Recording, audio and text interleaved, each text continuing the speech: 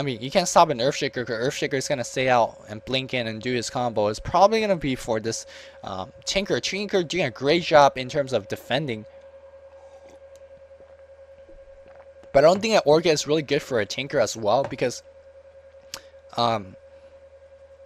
yeah, because the Tinker is he's really staying behind very safely. March Machine has a big AOE in terms of the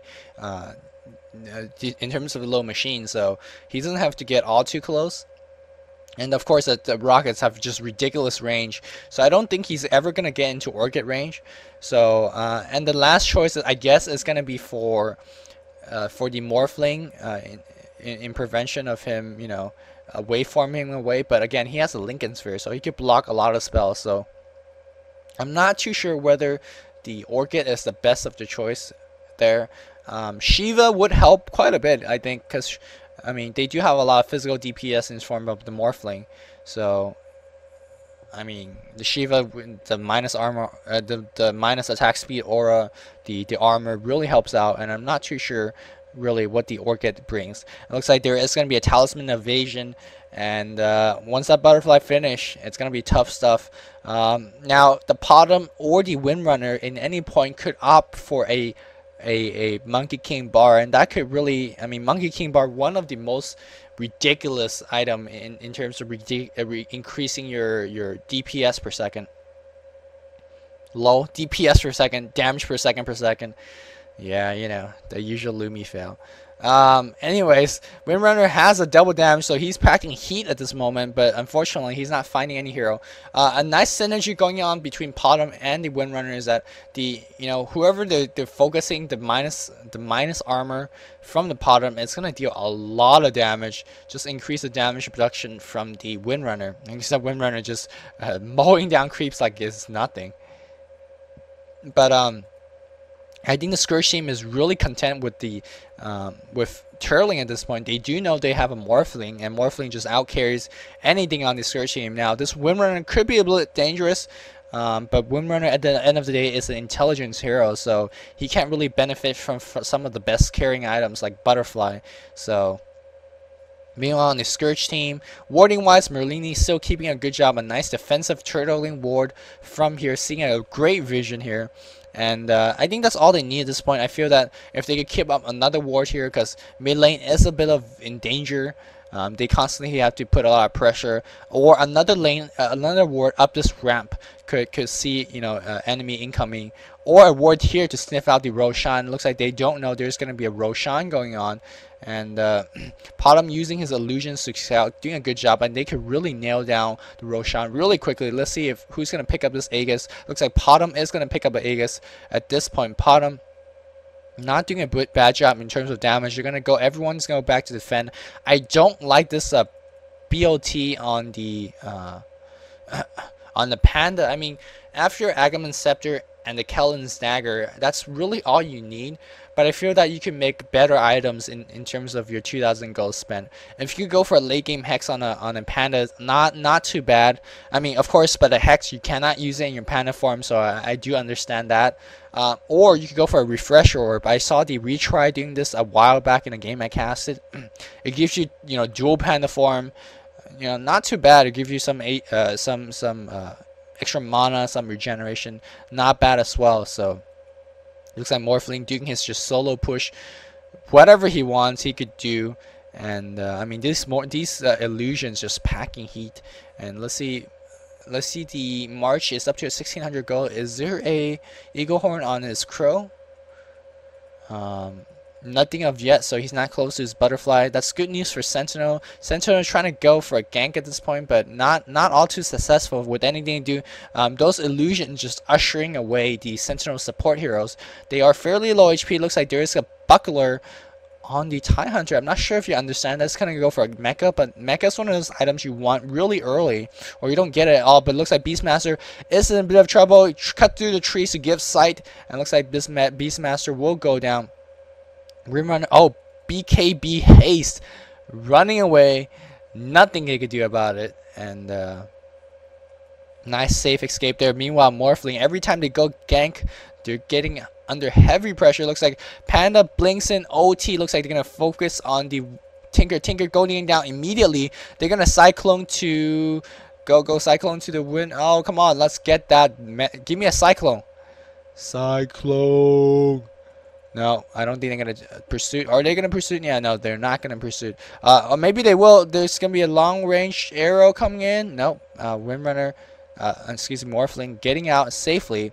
Really interested to see what Potm's gonna go next, and critical strike won't hurt that much. But I feel there's better items at this point. It looks like this Windrunner, despite taking so much damage, doesn't matter. Comes back, gets a replicate Potm, and resumes farming. And that's the gayness of Morphling, because you could just, like, you know, I just got ganked by 3 heroes, but I don't care. I'm gonna keep farming. What can you do about it? It looks like Vengeful Spirit barely turned 11, 46 minutes into the game. That's quite late of a level 11. His command aura only a level 1, so he really needs to help out his Morphling in terms of that. Just to, you know, find some neutral creeps in the jungle and get some level, because command aura, nothing to laugh at. And you can see that March using his replicate Potm to farm, not doing a bad job in it as well. Pick up a single neutral camp, and looks like this Panda is gone for a plate mail. Now plate mail could go into the Shiva's aura and the AC aura. I believe how aura works with Panda is that even if you split, wherever you split in that AoE, you have that aura. So let's say if there's a fight in the Sentinel mid tower and he uses ultimate form there, within this range, if he made an assault cuirass, the minus armor aura will be there. Or if he made a Shiva's, the minus attack speed aura will be there. But if the chase, you know, if he chases away like a couple of feet away, then the aura will disappear. It won't follow the Panda forms. It will just be at wherever he uses ultimate. So not, I mean, it'll still help if the fight is concentrated in a single area, but I'm not too sure whether aura items is the best for a Pandaran Master. Brewmaster. Okay. Yeah, not sure what this buckler is about, and looks like the game is winding into a very precarious stage for the Sentinel at this point. The Windrunner is picking up. Windrunner has 1900 gold. He's probably gonna go for Eye of Scotty at this point. I feel that's not the best item of at this point. I think they really need a True Strike to deal with the Morphling at this point, but they're not getting it for whatever reason. Maybe Potm is getting it at this point, but Potm is at 1800 gold as well. I can't really tell what item he's gonna go next. Could very well be True Strike or Critical Strike or Butterfly itself. We don't know. We'll see. And Invis Panda, they're gonna go for this Windrunner. Oh, blink out. But they will get him hexed. Let's see if they kill him. There'll be a nice stun. No, give me a nice stun. There. Okay, yeah, they're gonna chain stun him death. So they do pick off March. Now let's see what they can do. But meanwhile, Tinker TPing bottom. Oh, this Potm is gonna get chain stun. Is there a hex? Yes, there is a hex. But there is critically a Aegis. I bet you Mikey is pressing madly on his E right now, just leaping away, and looks like they will get a nice counter gank. Earthshaker doing his ultimate. They will kill. No, they don't kill the Beastmaster, but they're probably gonna kill Earthshaker. Earthshaker taking quite a bit of damage, but nice blink out. And are they gonna live? Oh wow, they are gonna live, and the reason that they TP back was Morphling because they bought out Morphling. I mean, they could kill him once, but they already expended a lot of spells, so they traded Morphling's buyback for Potm, Aegis. Not a bad trade for Sentinel at this point because they do limit. They did postpone the Morphling's Butterfly quite a bit. He would have had it if he didn't have to buy back, but now he's going back to the farming train and doing whatever he can. Venge still quite low level, but he's been buying wards, and I see pro player nowadays getting more and more clarity throughout the mid game, trying to keep his mana up to prevent them from going back to base. I mean, it's only quite a small investment, and even if you're like a support player, you could afford to get that 50 gold. And Merlini still continues persisting and warding this area. I just don't really understand. If one of my viewers out there could really understand the benefit of this ward such late game, please tell me. The Windrunner is in a bit of trouble. Those illusions doing so much damage. I really love this ward by Ganked here, and looks like it's going to expire at this point. Oh my god, Morphling is in a bit of trouble, and there is going to be a chain stun. I don't like. Oh, Morph. Is he gonna be alright? Looks like there's gonna be Waveform out, and no!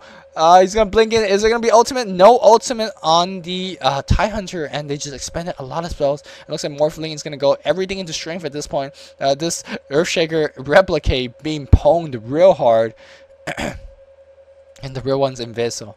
I think they're gonna wait for the no, there's no way the Morphling can come back because his replicate form just died. But there is gonna be a gank on this Potm. Do they know which one is the real one? Yes, they do know. He's gonna get basically chain stun to death, and Potm being picked off like this is not gonna be good. And nice gank using the TPing into the Quill Beast and getting an instant gank. Meanwhile, on the top lane, they're gonna gank on the Earthshaker.